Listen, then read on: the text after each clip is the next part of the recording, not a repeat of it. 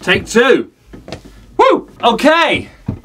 Hello everyone, it's Louis here. I hope you're well. I just finished doing some stuff here and I thought I'd do a quick vlog. My first real vlog.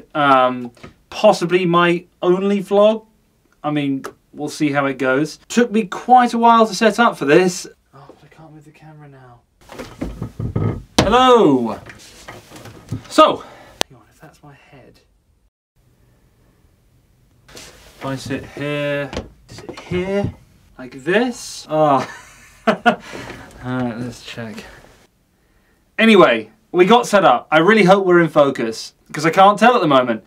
So I thought I'd just do a quick update on a trip that I took last week with some of my very close friends and trumpet heroes. A few months ago I was contacted by Ryan Quigley, trumpet player, friend, lead trumpet in my band. He called me up and he said, how do you fancy going and doing a Maynard Ferguson tribute in Budapest, of all places? Crazy, I know. With Eric Miyashiro, Ryan himself, and Andy Greenwood. I was like, yeah, we'll go and do that.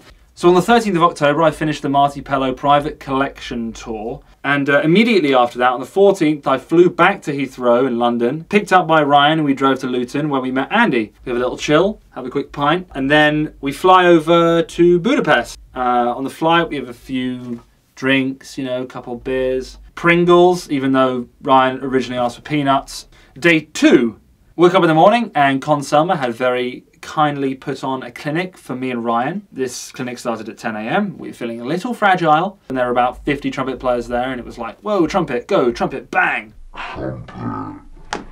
When we started talking, suddenly someone started talking Hungarian. I was going, uh-huh.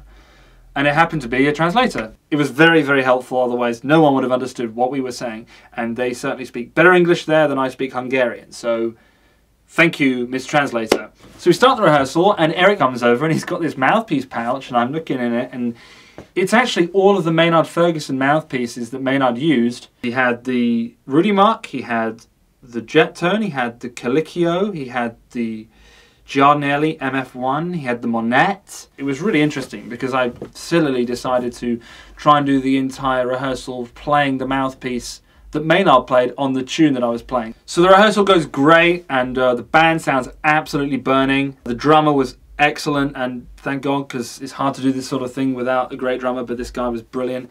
David, there's a guy called David Chismardia, lead trumpet player with that band. One of the best lead trumpet players I've ever heard in my life. Total beast. I mean, this guy is insane.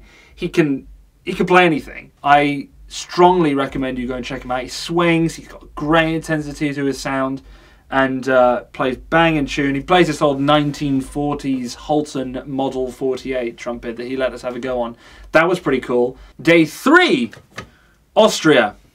6 hours on the coach, do another clinic. We did the gig and everything went down well. Night didn't end there for us though. We had to jump on the bus, go straight back home. We arrived in Budapest at 5 in the morning, but it was great. The trip home was fantastic. I sat out with Eric for like 4 hours. He had his laptop and we were listening to old vintage Maynard videos and we were chatting about trumpets and music and mouthpieces and trumpets and cats. Day 4, Lion Day. We like Lion Days, not Lion Days, Lion Days. Anyway, met up with Andy and Ryan. We had a little bit of lunch. And we enjoyed eating lots more goulash and goulash soup because goulash soup is great and so is Hungary. We had more goulash soup. When we finished our goulash soup, we had nothing else to do, so we just chilled and maybe had a sleep. Boring. After that, we had the gig. The gig at 6:30 and a gig at 9:30. We had to do 2 gigs this time. All the guys in the band sounded great and all the soloists, you know, Eric, Andy, Ryan, everyone sounded burning. It was truly a night to remember. It was fantastic. 2 sold out audiences and people outside watching it on the TV in the little lobby where the bar was. It was just a brilliant night. I want to say thank you to the BJC Big Band. They were absolutely amazing and it was such a joy to do it with such a good band.